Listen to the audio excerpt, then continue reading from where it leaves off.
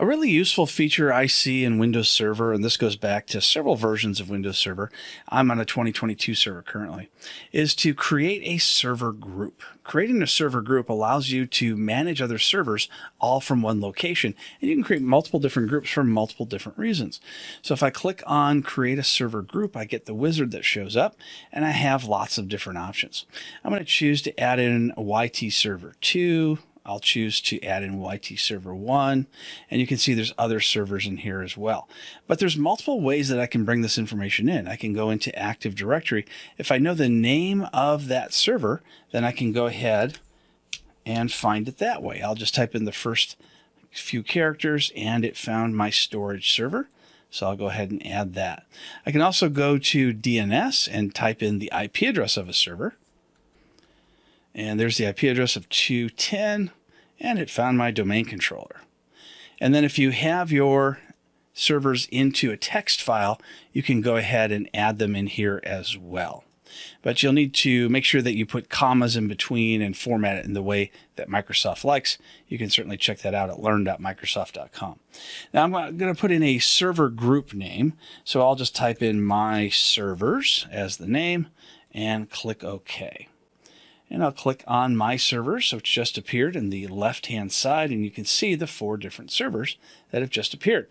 Now, if I right-click on these servers, you can see lots of different options that I can do. Since DC1 is a domain controller, I can go in and I can manage Active Directory from here. I can run a lot of these different diagnostics if I'd like to. I can do a lot of different things that you may not have realized you could do remotely right from Server Manager. If I go to YT Server 1, you can see that this particular server is not a domain controller, so it doesn't have all those different options. But here's one of the cool things that I like to be able to do, and that is to open up PowerShell. I can open up PowerShell on that other server from the server I'm logged into now. And take a look when it gets opened up. You see that it shows up the other server's name. So I know I'm in that other server.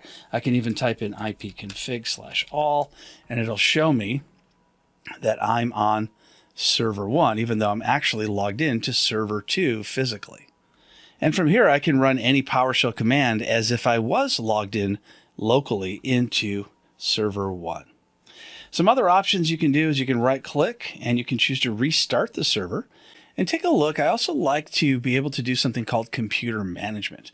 Computer management allows me to go in and look at lots of different things, such as the events that are going on with that server. I can open up Windows logs, take a look at all the different logs that are in here, create a task or look at the tasks that are going on, look at any shared folders. I can even look at Performance Monitor, which is really helpful, especially if you're having trouble logging into a server locally. You can connect to it remotely and see what's going on with Performance Monitor to see if maybe there's a bottleneck going on with the server.